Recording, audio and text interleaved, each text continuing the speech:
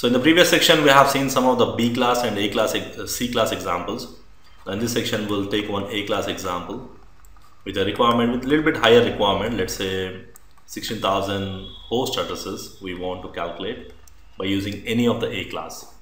So normally in the production networks, such a big networks you don't find, but when it comes to designing, it's really important for you to know how to calculate a big size networks with A class, B class, or any other classes. So we need to follow the same step-by-step calculation as we did in our previous examples. So 2 to the power of h minus 2 greater than or equal requirement. Now here the requirement is 16,000. Now we need to figure out what is the nearest 2 power value satisfies our condition. So 2 to the power of 14, it is 16,384.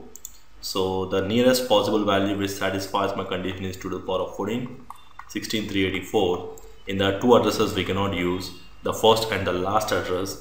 So the valid host address is how many? This is your valid host addresses, 16,382. Now based on this, we can figure out how many host bits we require. We need just 14 host bits. And the converted network bits, if I figure out in A class there is only one network portion and the remaining there are 3 host portions. So which means if I write network as it is, so if I take network as 1, 2, 3, 4, 5, 6, 7, 8, this is the first host portion, and 1, 2, 3, 4, 5, 6, 7, 8, next host portion, and then 1, 2, 3, 4, 5, 6, 7, 8. So by default there are 24 host bits and 8 network bits. So out of 24 host bits, I don't need 24 host bits, I just need only 14. So which means if I want to figure out converted network bits is equal to, from total host bits, that is 24, I'm subtracting 14, so 10 gets converted. So which means I can convert 1, 2, 3, 4, 5, 6, 7, 8, 9, 10. And the remaining host bits are exactly 14 as per my requirement. So the network bits will be 8 already, and this is also 8, and here it is 2 and then 0. So which means the tally of 8 and 24 changes to let me write down total network bits is equal to, by default there are 8 plus 10 gets converted, it becomes 18. So it will change to 18 and 14. So 18 network, 14 host, total it will be 32 host bits. Sorry, 32 bits completely. And up to here is done. If you want to find how many subnets we get, we can use 2 to the power of n value, that is your converted network bits. Now here the converted are 10, 2 to the power of 10, 1024 subnets I'll get. If I go on divide A class network which supports 16 million addresses, if I divide them in 16,000, I get exactly 1024 subnets.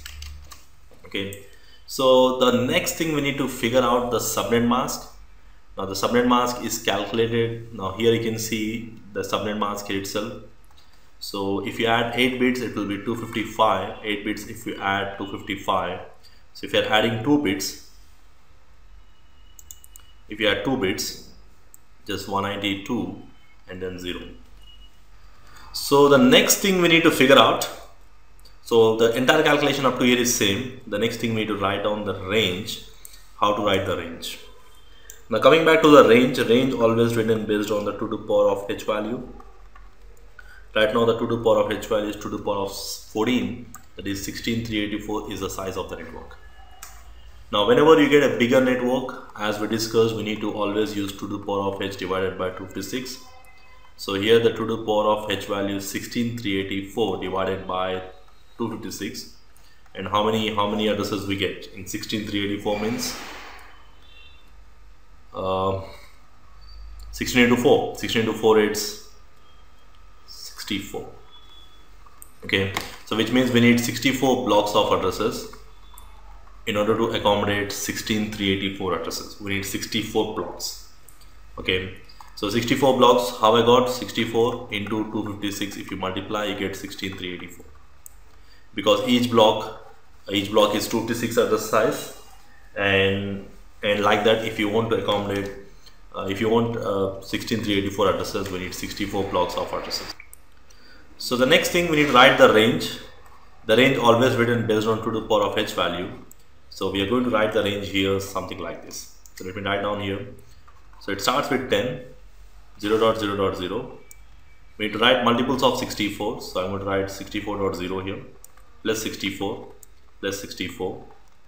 And the range ends on 10.0.63.255. And it will end on 127.255. And then 191.255. And then 255.255 here. Now what's the continuation? So if you just go and add here, if you just add 192 plus 64, if I add plus 64, now here everything is plus 64 because I'm incrementing 64 blocks in each and every portion. Don't increment here. If you increment here, it will be just 64 addresses. So we are incrementing here, and it will be 256.0. So there is no address with 256. So the last address will be 255.255 here. So that's something we did. So which means the continuation address will be, what's the continuation address will be? So it will be 10.1.0.0 and then again 64.0, 128.0, 192.0. Once you are done with 10.1, again we try 10.2, again 4 times, again 10.3, 4 times, 10.4, 4 times, like that we write up to 10.255.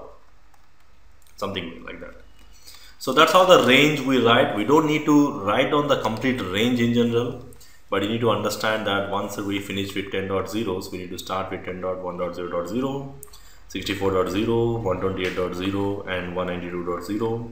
Similar way we need to write with 10.2 also, 10.3 also, like that we can write up to 10.255.0.0, 64.0, 128.0 and 192.0, and the range ends on 10.255.255.255. So if you go on write like this, you will get complete how many networks? You get 1024 networks. So that is something we already calculated in our previous formula here. How many subnets I get here? So 1024 subnets. Okay, so you really don't need to write the complete range here, but you just need to understand how the range comes. Okay, so like that we need to write just like this, just continue and then write down like this. So 63.255 and then 127.255 and then 191.255 and then finally 10.255.255.255. Okay, so this is how the range comes. And here if you just revise how we got the complete calculation, our requirement is 16,000 addresses and the nearest value satisfies is 14, so which means 16384 is a possible size. So in this I just need only 14 host bits, so I'm using 14 host bits, H value is 14, and then the remaining bits, which is 10, I'm converting them into network. Okay, so which means it will be 8 plus 8 plus 2 plus 0, so it's 255, 255, 192.0 will be the subnet mask. So we need just 14 host bits, 10 gets converted, and the total tally of 8 and 24 will change to 18 and 14. And then finally writing the range. To write the range, we need 64 blocks of addresses, because in order to accommodate 16384, we need around 64 blocks of addresses. Okay, so in the group of 64 addresses, 64 blocks of addresses will become one network, and the slash value or the subnet mask will be how much? Slash 18. That is the subnet mask, total network bits. Okay, so 18 plus. Anyway, I'll come to the slash value more in detail in my next sections anyway.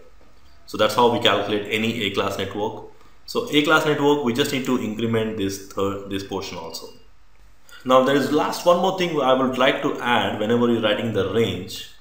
If you just go back to the previous B-class examples or A-class examples or C-class examples, so we are incrementing in different portions. So whenever your network size is greater than it can be less than or equal to 128. So we need to ensure that we increment only in the fourth portion. So we increment where?